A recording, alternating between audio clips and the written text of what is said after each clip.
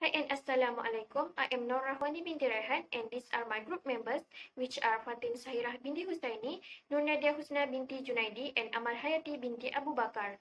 In this video, we would like to review a movie named Deepwater Horizon directed by Peter Berg.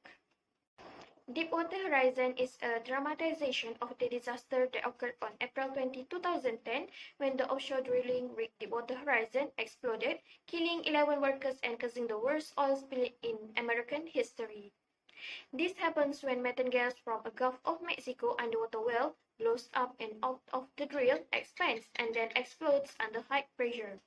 Before it was controlled 3 months later, an estimated of 134 million gallons of oil spilled into the Gulf.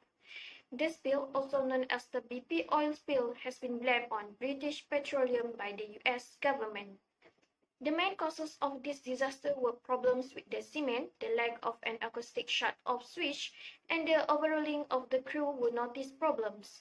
The oil well was lacking a remote control shut-off switch called the acoustic switch as protection against underwater spills. If the device was used, the crew could either try to activate an underwater engine that would shut down the well even if the oil rig itself was damaged, or they could evacuate and the device would cut through the pipes. If the Minerals Management Service had made them mandatory for oil rig spills could have been avoided. Before the explosion, Halliburton workers had just finished pumping cement to fill the space between the pump and the whole sites, according to Transocean, which is the drilling platform's operator. The timing of the initial explosion, according to oil experts, indicates cementing issues. In the Deepwater Horizon oil spill, BP not only lacked the previously mentioned remote control acoustic shut-off switch, but it also cut corners on cement testing, misled about its ability to prevent deepwater spills, and overruled crew objections on the day of the explosion. BP also purposely understated the rate of the spill following the explosion. Next is two main stakeholders. The first one, workmen on the rig itself. There were 126 people on the platform when the rig exploded, but only 115 were evacuated. Despite a 3 days US Coast Guard USCG search, 11 missing workers were never found and are believed to have died in the explosion. 94 crew members were rescued by lifeboat or helicopter, with 70 of them receiving medical treatment. Next is environmental impact, which approximately 1,100 miles of coastal wetland were impacted by the spill in terms of fish kill and wetland destruction. More than 1,270 fish, 604 polychaetas, 218 birds, 1,456 molluscs, 1,503 crustaceans, 4 sea turtles and 29 marine mammals live in the spill's area. 817 bottlenose dolphins that were reported over a 3-year period from 2010 to 2012. During the first dolphin birthing season, following the spills, approximately 10 times the normal number of dead baby dolphins washed up along Mississippi and Alabama shoreline. I'm gonna explain Ethical Dilemma by Villains, who is Donald Vedran and hero Mike Williams. The villain's ethical dilemma is act negligently in their supervision of his safety tests performed on the Deepwater Horizon drilling rig, and he failed to phone engineers on shore to alert them of problems in the drilling operation. Next, the hero's ethical dilemma is that he is found out the cement log not in good condition and proven by the first test was failed. And then he make decision to discontinue the oil digging process during discussion with Donald Vedran because he knows the consequence of his action when he agreed with Donald Vedran. What actions taken by the villain from a consequentialist view of point is it can be seen when villain Donald Vedran decide to continue with the pumping activities despite a negative data test result is a poor evaluation because it leads to negative consequences. The poor decision making by the villain exemplifies selfishness in individualism. The situation is brought up again when the villain orders one of Transocean's crew members to turn on the pumping valve without the presence of Jimmy Harrell, which is the Transocean's project manager. The bad behavior is reinforced by threatening the crew with reporting him for poor performance if the work is not completed as promised. This depicts the use of power to subdue people.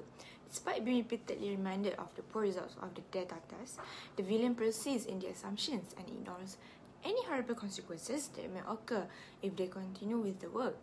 This demonstrates that they are making decisions based on assumptions rather than data. Furthermore, the poor results are the result of BP stakeholders' failure to run the negative pressure test in order to save a few dollars. This action considered consequential is because from the villain's point of view, the pumping activities are considered as normal and ethical activities, but pumping without permission and not depending on the data can produce harm to the organization, which can cause increase in part pressure and end with explosion. Okay, proceed to the next question. Deontology means judges the morality of an action based on the action adherence to rules or rules.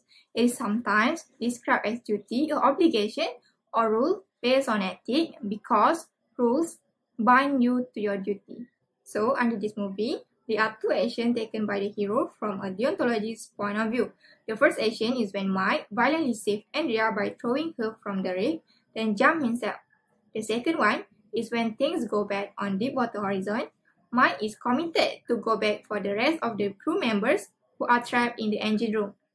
Mike was one of the last workers to leave the rig, having bypassed lifeboat in favor of trying to help save others and salvage the rig. Mike's action that put his crew safety as the number one priority, even he has a choice to either save his own life or save both, shows his courage and considered a deontologist. The Golden Rule is a philosophy for leading one life that suggests that other people should be treated fairly and with respect. Essentially, if people act for goods of others because they would like to be treated in the same way, the ethical action based on the Golden Rule that I would taken if I in the villain's shoes, I will be justice and fairness among all employees. By being fairness is using the legal ways to manage the company so that the company will move in the right place. In this case, every worker is trying to save their life from the explosion of the Deepwater Horizon. Meanwhile, there are only two boats left and everybody has lost their mind by pushing each other to save their life, including Jimmy, which is the manager of this project. Suddenly, Mike come and ask the worker not to panic and give injured worker first into the boat. Mike has stopped Jimmy from enter the boat. Even Jimmy is the manager. Mike has justice and fairness ethical value inside him. He think that everybody should be treated at the same way, truly and fairness. The most important lesson I have taken from this movie is that we should never utilize our ability and knowledge just to satisfy our own selfish desire. It is possible that the gain from our selfishness will be greater than the actual losses. This can be seen in the movie where Jason Anderson tried to deny all those Donald Vigin said. At the beginning, Jason doesn't want to continue the oil suction because based on his working experience, the environment is very unsafe. Plus, the pressure test is being made is negative result, which means it is not suitable for the worker to do the job. When Donald out of control, he started to provoke and said the nasty words to the Jason Anderson, and Jason Anderson feel so angry about that and directly called the Jimmy to ask the permission to do the job by not stated clearly the second pressure test result. Thus, Jimmy just gave the permission to run the oil suction. We need to follow the ethics while working and safety rule. The only way to stop unsafe condition from happening is to report them to the supervisor or top management as soon as you notice them and help be part of the solution. Your supervisor is legally obligated to provide all employees with safe working environment and will take care of any unsafe condition, but they have to be aware of those conditions to do so. It is important to always report any hazard situation or unsafe condition as soon as possible to keep yourself and other employees safe. Work together to find a solution to prevent the unsafe condition from occurring again in the future.